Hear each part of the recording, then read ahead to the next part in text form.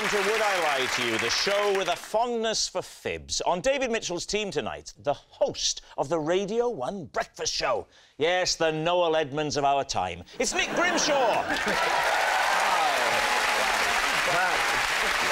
And the star of Ask Rhod Gilbert, Rhod Gilbert's work experience, and the Rhod Gilbert radio show.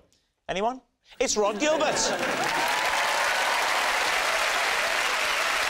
And on Lee Mack's team tonight, a TV presenter who has hosted Crufts on 3 occasions, which in dog years is almost a lifetime. It's Clare Balding. And a comedian who left a New York performing arts school with a degree in musical theatre. A fantastic achievement, but he doesn't want to make a song and dance of it. It's the star of Catastrophe, Rob Delaney. And so we'll begin with round 1, Home Truths, where our panellists each read out a statement from the card in front of them. Now, to make things harder, they've never seen the card before. They've no idea what they'll be faced with. It's up to the opposing team to sort the fact from the fiction, and Rhod is first up tonight. One Friday after school, I swapped our family cat for a Scotch egg and a Smurf. When my mum found out on Monday morning, she made me swap them back. Right. Well, when was this, first of all? How old were you? 13. But more important than how old was he or anything to do with him, the cat. What? I mean, seriously, we're very concerned about the cat. I am. I'm a bit more concerned about the Smurf, if I'm going to be honest. I'm most concerned, the Scotch egg, you just... What was your logic? Would you hide it under your bed for a whole weekend? Why don't you three have a little chat, and when you worked out collectively what you're most concerned about, come back to me. Can I start? Please do, Okay. please do.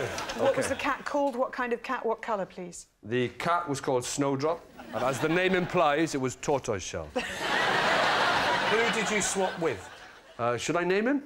I don't know, unless he's in prison at the moment and he's... I don't know. I haven't seen him for a long time. It was a kid who lived on an estate nearby. Just give us his first name. Lee.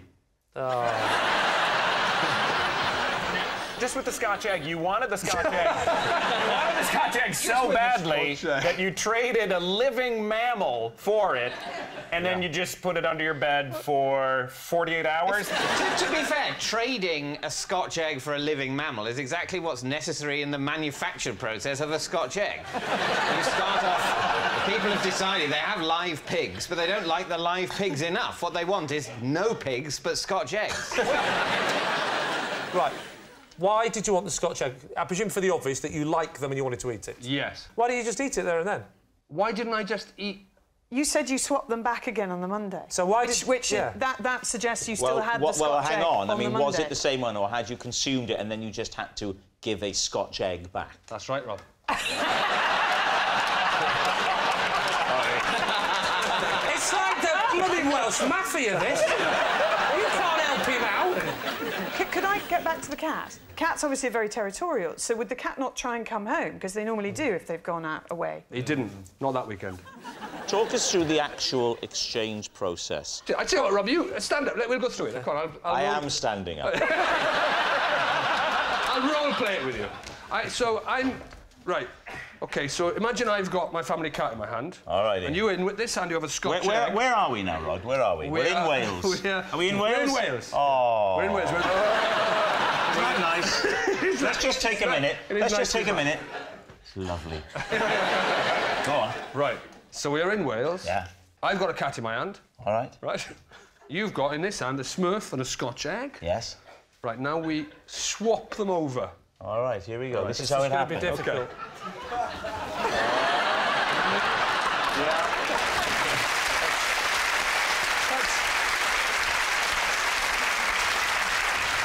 And that, my lord, is the mechanics of the exchange. Wow. You can put the cat down now. But gently, Rob, gently, yes. So what do you think, Lee? Does this sound truthful to you? I don't think he's shown any affection for Snowdrop, and on that basis alone, I think it can't be true. Well, weirdly, the exact same reason, I think it is true, because I know him to be heartless. I can show you some affection. What do you want to know about Snowdrop? I can show affection with Snowdrop. All right, how would you stroke him? Her. No, got ya. that you have changed the sex of that cat at least 3 times. I promise you, even if You have! I don't think vets should agree to do that.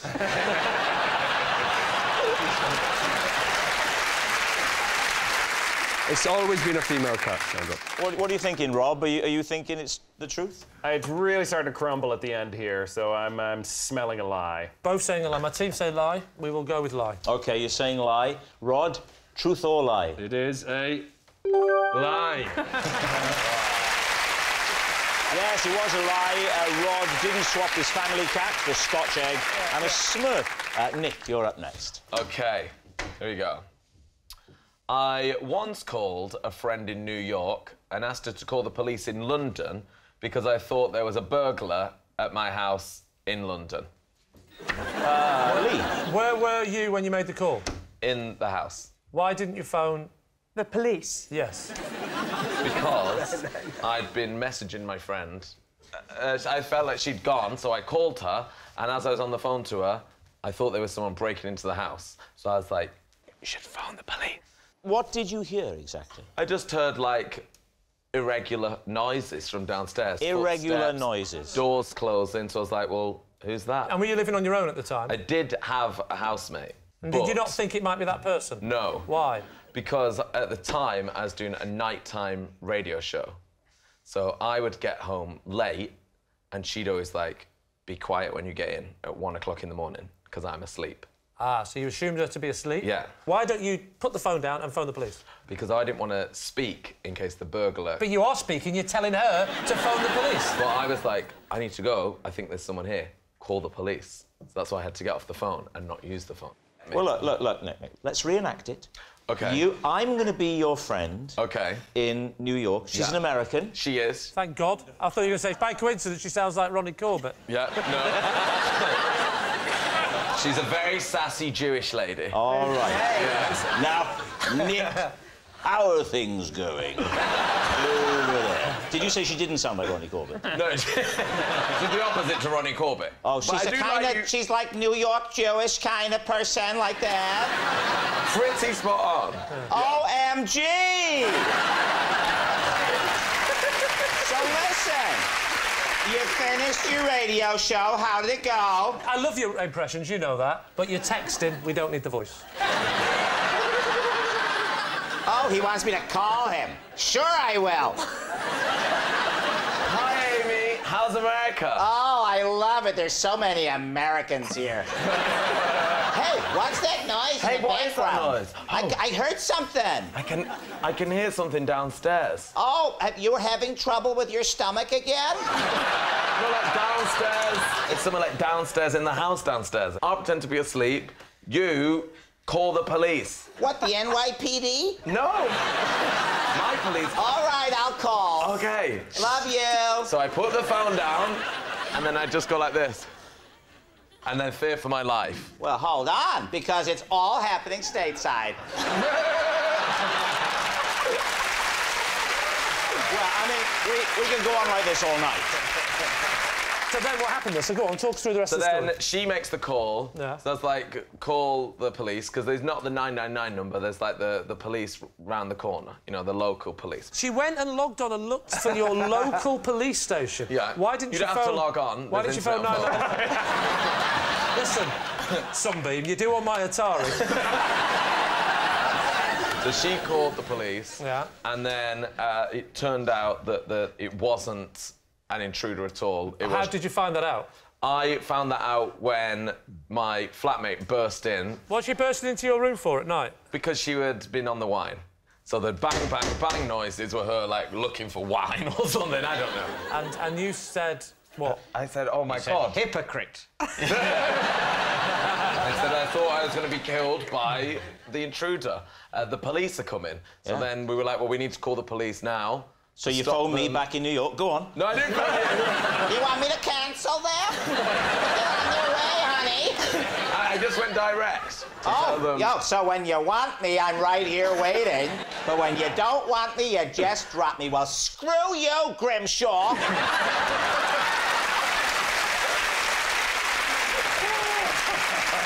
I'm not surprised Amy doesn't have any friends where she lives. What are you thinking, Lee? What do we think, Rob? I believe it. I believe this man. I've been taken for a ride. I like it. You're starting to sound more and more like Amy every day. So what are you thinking, Claire? I believe it. Well, I think it must be true, then. True, OK. Nick, truth or lie? It is true.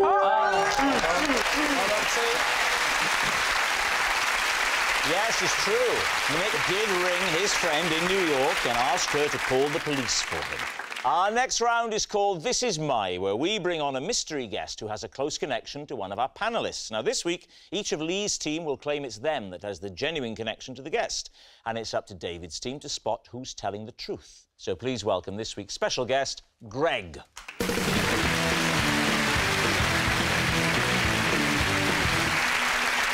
So, Claire, what is Greg to you? This is Greg, and he is the RSPCA officer who came to my aid when a squirrel climbed into my handbag and wouldn't get out. Rob Delaney, how do you know Greg? Well, this is Greg, and we once stayed up all night together, holding on to a fence when a game of who can hold on to the fence the longest got out of hand. Finally, Lee, what's your relationship with Greg? This is Greg. I was so nervous about appearing on TV for the first time that I made him come with me and pretend we were a double act. David's team, where do you want to start? So, Claire, where were you when the squirrel jumped into your handbag?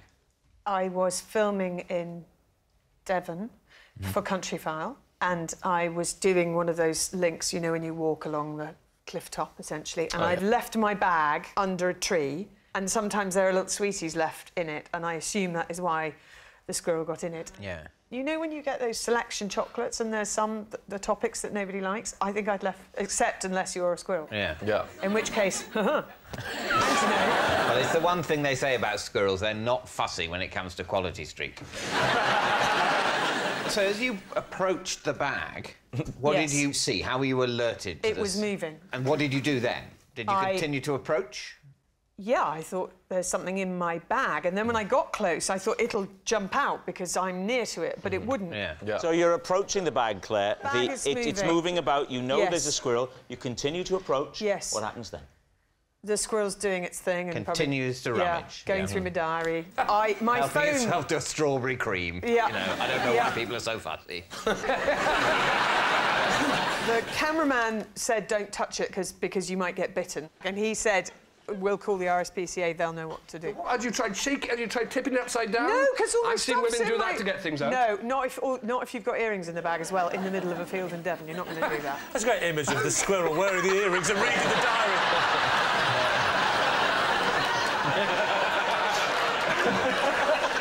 She's got a busy December. No wonder she's got a 4 days. So they rang the RSPCA. Greg came up to a cliff top in Devon. It did take a while. And the squirrel was still in your bag. Yeah. How did he get it out? How did he get the squirrel out As of it the bag? happened, I think the squirrel had probably had enough by then, so he didn't even have to do very much. Oh, the squirrel came out of his own accord? Indeed. Yes, he approached the bag. All right, David, what about the others? OK, Rob, a fence-holding-on contest that got out of hand. Yes. You said all night, Rob, was that right? It went on all night, the fence holding... Correct. Are you standing on the fence and holding... Are you No, we're standing on the next to a ground? fence. We're standing next to a wooden picket fence, touching it. And where were you? We were in Pittsfield, Massachusetts. One of you said, I'm not saying it's boring here in Massachusetts, but who fancies holding onto that fence all night? Fair. There had just been a documentary that was sweeping the nation called Hands on a Hard Body, and it was about these people who could win a Toyota pickup truck if whoever held on to whoever touched it for the longest. So we had just seen this documentary, and we were very drunk. So we were like, wouldn't it be funny if we did this? And then we did it for 9 hours. And who is Greg? I mean, how was he there? Greg is the older brother. You can see he's quite a bit older than me. He was the older brother of my friend that I went to college with. Did you learn a lot about Greg? More than I'd care to know. Could we have 5 Greg facts? Opened his own bakery. Let's see. That's the big one. Who won? We agreed at 5 o'clock in the morning that we were both winners, and that as 5 a.m. approached, So you started this at what time? About 8 p.m. You started that at 8 p.m. That seems very early to start a fence-holding game. Yeah, it's quite early to go that strange. Yeah. Yeah. When did you started drinking? 4 or so in the afternoon. All right, maybe. Yeah, I mean, OK, now what about Lee? OK, Lee. Just remind us of what it was that you said. This is Greg, and I was so nervous about my first TV appearance that I made him come along with me and pretend we were a double act. What was your first TV appearance? It was on a programme called Pump Television. What's that? It was a sort of magazine sort of type show. It was a bit funky and happening. It was like the One Show, but for people that are allowed out in the day. And what were you doing on the show? Just being interviewed. It was Reading Television, and I just won a competition for new comedians up in Edinburgh. What year was this? 1995. But you didn't win in Edinburgh till 1997. Oh, that's right. Sorry, I've completely messed up the story. I went on the show, Pump TV, to tell them that I could predict the future. You know, you said to us that you were a double act. What sort of a double act? So I rang up and said, oh, sorry, I'm actually... I do a bit of double act work as well. Can I bring my double act partner on as well? And they said, yeah, fine, what does your double act partner do? And without thinking, I said, he's a juggler. What happened when you got there? Did he have to get there and juggle? Well, this is the thing. There's another twist to this story, because obviously... Is the other twist to this story there's a complete lie? No, that... I don't think that would be a twist. So he comes on the show, and I tell him fairly last minute, I think with maybe an hour or two's notice, oh, by the way, I may have told them that you were a juggler. So now he's panicking, isn't he? So what does he do? Because he thinks he's going to be asked to juggle on the show, and he can't juggle. Yeah. So he bandaged his arm up. And so thus he wasn't... If they said, can you juggle, he can say, I can't, I've hurt my arm. So all the way there in the car, you're not talking about why you're driving all those ways? We didn't drive together. I couldn't. He'd injured his arm juggling. No, that's not... that's not right, is he? No, I'm starting to think. No, I met him at the studio because he actually is from Reading. That's handy, isn't it? That was good. Was there any other guests on the TV show? I can't remember. I think there was a person who had a dog and the dog did something. Yeah. There was a bit of... It's a magazine. Well, maybe he actually didn't have a dog, but he just persuaded the dog to come on because he was nervous. All right, we need an answer. So, David's team. Is Greg Claire's squirrel saviour, Rob's fence feeler, or Lee's pretend partner?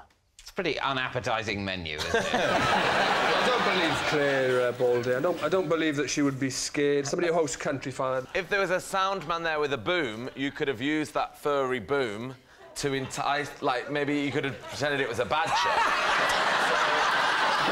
So if you were a lady and you saw your handbag moving, you wouldn't immediately think squirrel in there, would you? You'd think, oh, God, it's gone off again.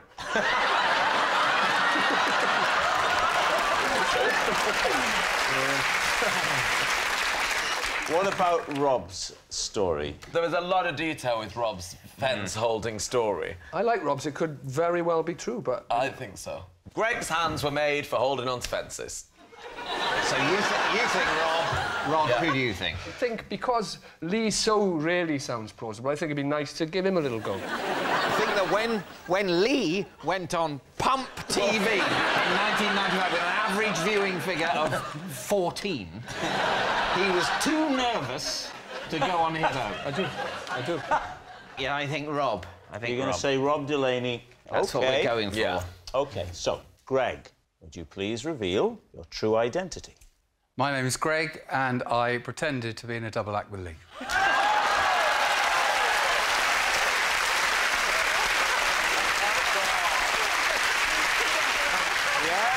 Greg is Lee's pretend partner. Now, you have a picture of Lee and Greg on TV together. There they are.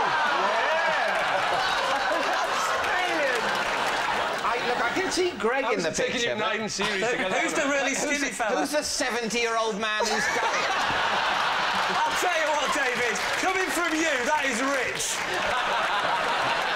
It was Greg. Greg. I was very thin. I was 9 stone, though. I was a skinny lad. Blimey. Good Lord. But we've made great advances in medicine, and he's here with us today. Thanks very much, Greg. Which brings us to our final round, Quickfire Lives, and we start with... It's David. The night before the bin men come, I go to bed wearing earmuffs. That way, I'm spared their irritating early morning clank of trash.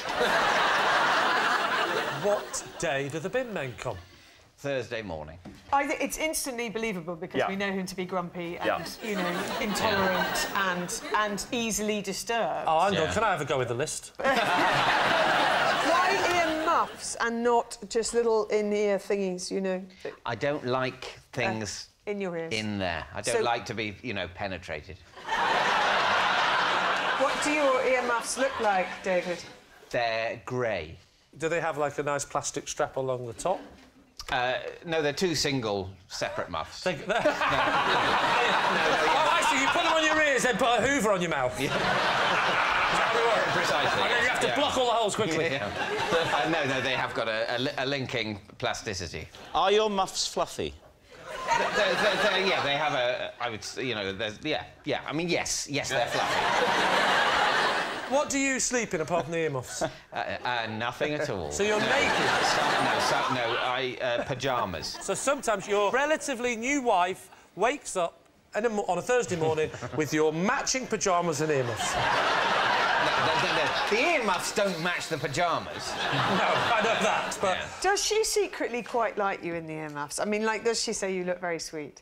Well, it's not become a problem in our relationship. I would have ended the sentence as, does she secretly quite like you? Because I get phone calls often from her going, I don't know how this can carry on. The earmuffs, the matching pyjamas... Now, when do the muffs go on? Because we get into bed at night, don't we? But we have several things to accomplish before we go to sleep. Yeah. Be it a quick look at an iPad or tablet, be it browsing a book, or be it celebrating a very special aspect of the marriage.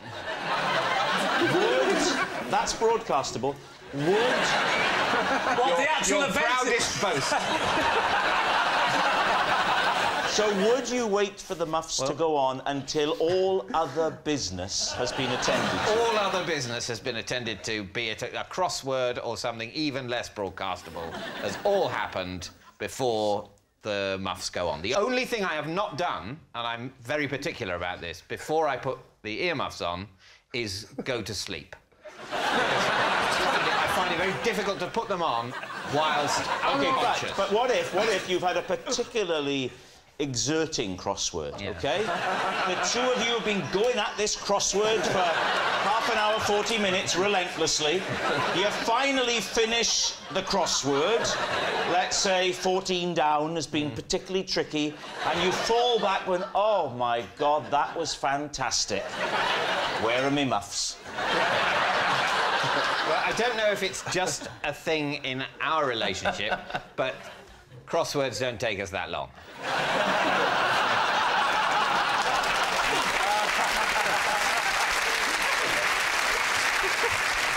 What are you thinking, Lee and Lee's team?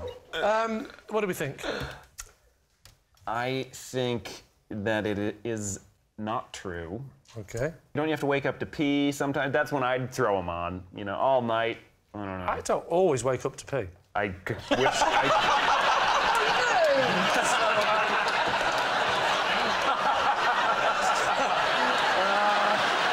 So, you're saying it's... What do we think? Essentially, I think it's a well-told lie. You think it's a lie? OK, we'll say it's a lie. You're saying lie. OK, David, truth or lie? It is a lie. Yes, it's a lie. David doesn't wear earmuffs the night before the bin men come. Next. It's Lee. Because I can never remember the phonetic alphabet, I have invented one of my own, based on things I can see from my bedroom window. Now, I never forget it. Now, in case there are people watching, perhaps, who don't know what the phonetic alphabet is... Can I just say, I'm one of them? It's, you know, it's kind of Alpha, Bravo, Charlie... Why is that called the phonetic alphabet? There's nothing phonetic about it. Just do us a favour, lads, keep discussing it. Gives me more thinking time. So, Lee... Yes? Take us through it. Well, where would you like me to start? A. A. A for apple tree. And to the point where I will do this on the phone when they say, what's your postcode? I will use these. Well, carry on. B, this is the one that can get confusing. B for bird. Because obviously the bird isn't always there, but you can always hear or sense a bird. So B for bird. Yeah. You can always C for cat. C for cat. There's always a cat. I think I know why there's no birds. D. Think I know where I'm going with this.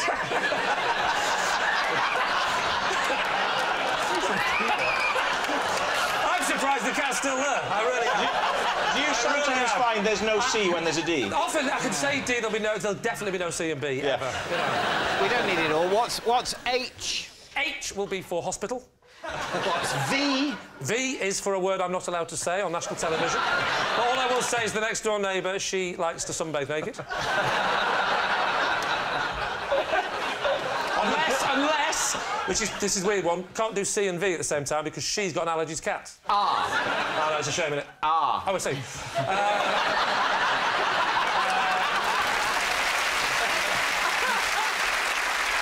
What's the name of the hospital? What? What? H. You said H for hospital. All I can see is the A and E sign, or as I call it, Apple Tree and Edna. Take me to Apple Tree and Edna. So you don't know the name of your nearest hospital? Not interested. I don't need to know the name of it. I'm afraid at that point, and only at that point, I cease to believe you. What otherwise seemed like I don't know the name of it, but I can certainly spell hospital for you.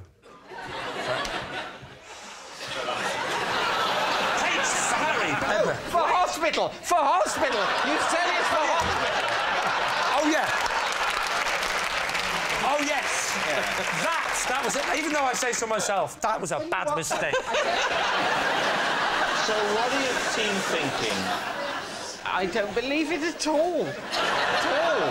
What about you, Nick? See, I think that he does do this, and he's made it a nice, lovely story to throw us. But I think that Lee actually does, when he can't think of the real-life ones, will say Edna. Just to be clear, perhaps the most fascinating moment of the whole evening, Nick, you think that's true?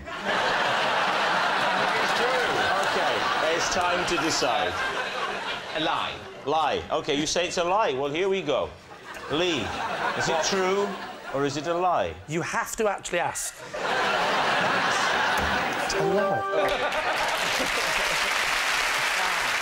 Yes, it was all a lie. Lee hasn't invented his own phonetic alphabet.